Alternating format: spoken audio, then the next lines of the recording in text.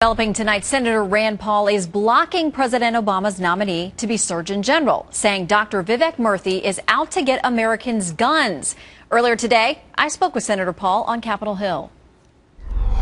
Senator, thank you so much for your time today. Glad to be with you. I want to start by talking about your objection to the president's nominee for Surgeon General. You've placed a hold, which is not exceptionally rare, but it doesn't happen a lot. What does it mean, and what are your objections? You know, my concern is that the position is an important one for education and for health, but I don't think it should be a bully pulpit to beat up on the Bill of Rights. You know, I mean, do we want a guy who's going to be calling for an assault ban weapon, for limiting your purchase of ammunition?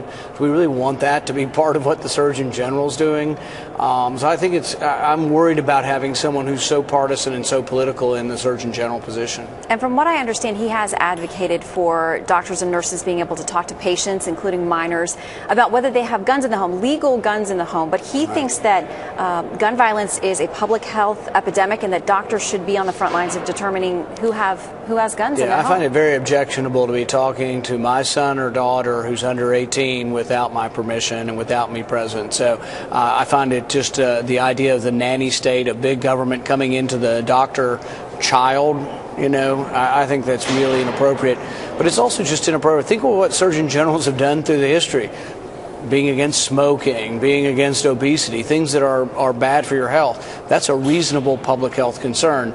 But to be someone who's beating up on the Bill of Rights, I mean, that's not what we need. I mean, he truly is a basher of the Bill of Rights. He's going on nonstop on his Twitter account saying we shouldn't be allowed to own certain types of guns.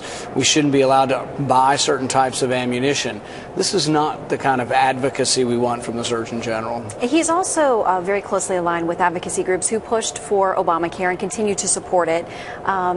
Should that disqualify him, though? I mean, certainly the president's going to pick somebody, a nominee, who lines up with his own ideology and philosophy, but he has been very supportive. Do you have concerns that would affect his ability to impartially do the job? Yeah, because I think this really is not a political position. The president has the prerogative of doing it. He has to get the vote of the Senate for approval, and we'll see how that goes. But I don't think that this is a position that should be politicized. This should be someone who you really don't care whether they're Republican or Democrat because they're for public health.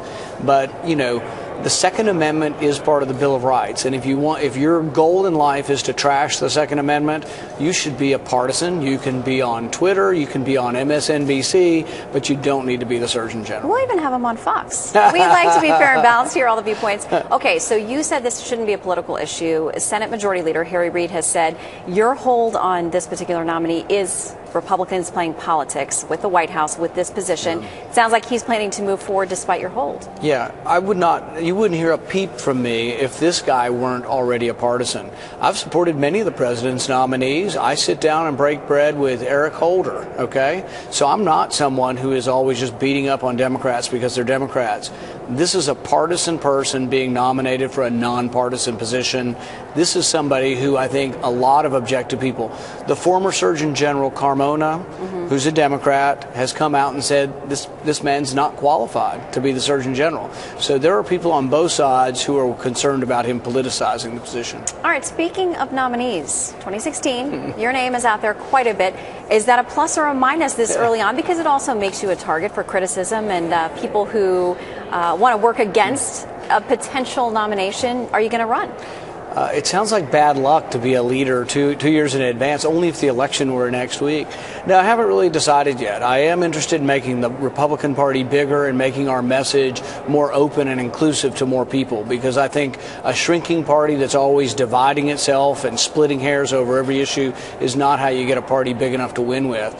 So I've been traveling to a lot of places Republicans haven't been recently.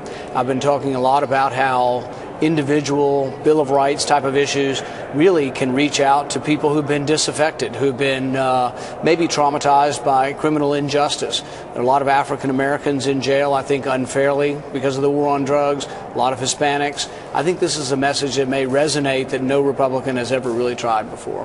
Well, we'll keep an eye on it. If you have anything to tell us, anything to announce, we're here. We're all ears. Absolutely. Thank you, Senator. Thanks. Good to see you.